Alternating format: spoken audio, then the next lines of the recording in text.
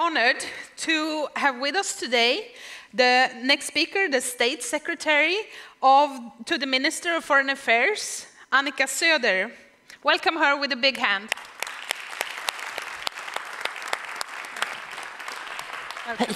Thank you. Dear friends, the moderator just said that we have not had a woman prime minister in Sweden. What we do have is a man who is a prime minister and also a feminist. And we have a feminist government and we have a feminist foreign policy. And I'm really proud to be here to meet so many Wikimedians that have come here, and we're proud to have had the opportunity also to welcome some of you to the Foreign Ministry yesterday. And I'm also very happy to have been asked to speak not only about wiki gaps and gender equality, but also about the 2030 agenda, the Sustainable Development Goals. And this is, of course, of key importance, as we all know, because we live in this era of fake news and where factfulness, as Hans Rosling put it, will have to be in the forefront. The Agenda 2030 was decided in 2015, when the turmoil in the world was not as difficult as it is today. And the agenda is an opportunity for all of you to hold us, the political leaders, accountable to what we committed to do with all the goals before 2031. We strive to be at the forefront as much as we can, as was said on gender equality, but also when it comes to climate action. And we are sure that we can form part of the leadership that would take us towards sustainable societies. But we cannot do it alone. Leadership is certainly needed and at all levels. And we need to be brave, because this has become an uphill battle. And if civil society and free media will not be allowed not only to exist, but also to make progress and spread, I think we are all in a very, very difficult situation. So I would like to say a few words first about Goal 16, about peaceful societies, about freedom of speech and access to information. As I said, important democratic principles are being undermined and challenged. The space for civil society is certainly shrinking by the day. Independent media are meeting opposition, and they are very often harassed. Authoritarian and regressive tendencies and leaders are on the rise. It's happening on every continent and in large and populous countries, meaning that large numbers of people are affected by the trend. And more people today live in countries that cannot be called democracies than people living in democracies. And of course, democracy is much more than holding free and fair elections. It's about the freedom to think, speak. It's about the freedom to love. Democracy means the right to influence, to vote, and to demand accountability. Democracy and gender equality are closely linked, of course. Like democracy, gender equality is also being challenged. But it's true that giving all people, men and women, equal opportunities is actually at the center of true democratic thinking. And it's at the center also if we are to achieve the goals. And if we are to come over and deal with goal 10, a goal that is very close to my heart, namely inequalities, and to create equal societies with equal opportunities. The freedom of expression and the right to access to information are preconditions not only for civil and political rights, but also for economic development and social development, and closely linked to the Agenda 2030, to the goals. And goal 16, peace, justice, and strong institutions, are at the center of this goal. Access to information, which is one of the targets of goal 16, is essential for democracy, for the social contract, to fight corruption.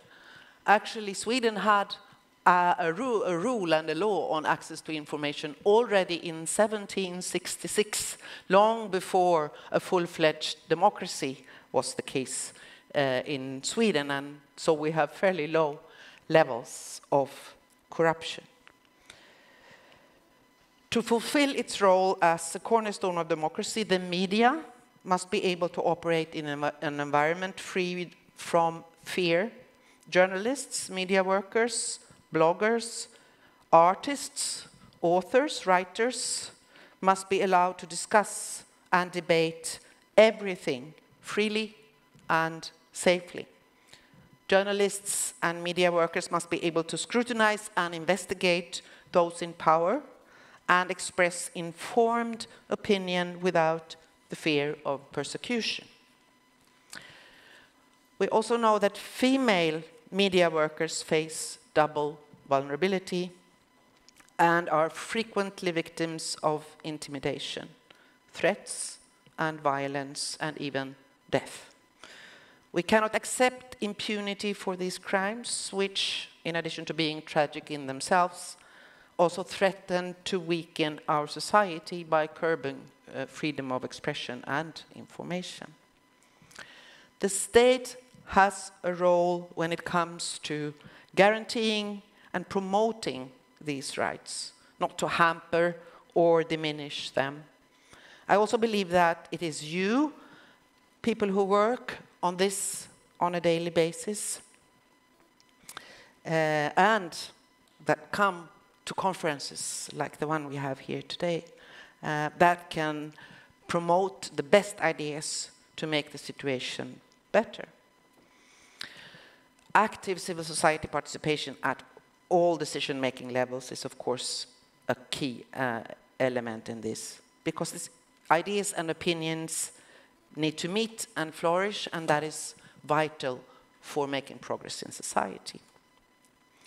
To strengthen an open and democratic media landscape and ensure respect for freedom of expression and journalists' safety and security, this is also a clear part of Sweden's work for democracy in the world, which is actually now one of 3 priorities in our foreign policy statement. It's also an agenda for the future. People want to have the chance to influence their own lives and their societies. It's obvious. It's the foundation of democracy that everyone should have that same right. Often we see young people being brave and demand equality, justice, and freedom. That is why it's so important that we work with and for young people. There, the goal number 4 on quality education comes in, and it's of key importance to hold governments accountable to provide equal opportunities when it comes to education for both boys and girls. So I'm convinced that free knowledge is the most important way to hold governments accountable and make them see to it that we achieve the Sustainable Development Goals. So, on gender equality and goal number 5, as you may know, Sweden was the first country to pursue a feminist foreign policy. For us, this is about the 3 R's: rights, representation, and resources. We do this because it's our conviction that gender equality is right, and also because it's a basic condition for peace. No women, no peace, for security and for democracy. It's essential for Agenda 2030 again. How can a country prosper if half of its population is left behind? Without achieving goal 5, none of the other 16 goals will be achieved.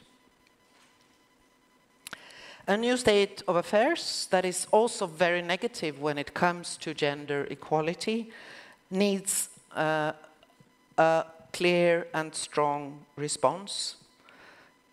Extra efforts are needed to ensure that everybody is seen and heard. They say that we should give women voice. Women have voice. It's only a matter of listening to those voices. This is true both in the real world and in the digital world. That is why we launched Wikigap. I had the opportunity to be at the launch at the United Nations in New York, where hundreds of volunteers worked on their articles for Wikipedia and the other wikis, and that was really an amazing experience. I know that many of you have been involved in the Wikigaps events that have been organized in cooperation with our embassies around the world and with local partners in almost 60 countries. It has contributed to more than 32,000 new or edited articles about women in more than 30 languages worldwide. And as we speak, these articles have chalked up over 100 million page views, and we're still counting since the launch of the initiative in 2018. That's, thank you, 100 million page views. That's not bad. And 100 million times, and the achievements with this have been made clearly visible through all those views. And I hope that this has inspired many girls and boys throughout the world. It would never have been possible without all of the voluntary participants. Let me also stress that the government does not write articles. This is about freedom of expression. We're only the facilitator, the platform, and hopefully we give some inspiration to all those that have worked on Wikigaps. And I can assure you that we will continue with Wikigap next year in 2020. And I hope that here at this conference in Wikimania, it will be possible to discuss how this can be taken forward to more than 60 countries and in many, many locations around the globe. Let me also say that I guess that there are other gaps that we need to fill, and I challenge everyone, including other governments, to identify gaps and inspire voluntary writers to continue to make this enormous encyclopedia of the world the best source to go to. Thank you very much for your attention.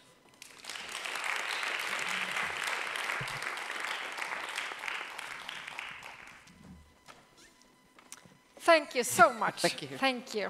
So we would like to hand over this. It's a donation made in your name from Wikimedia Sweden as a thank you, and it's a donation to the UNDP program. Excellent. Thank you so much. Thank you. Thank you for coming. Big hand.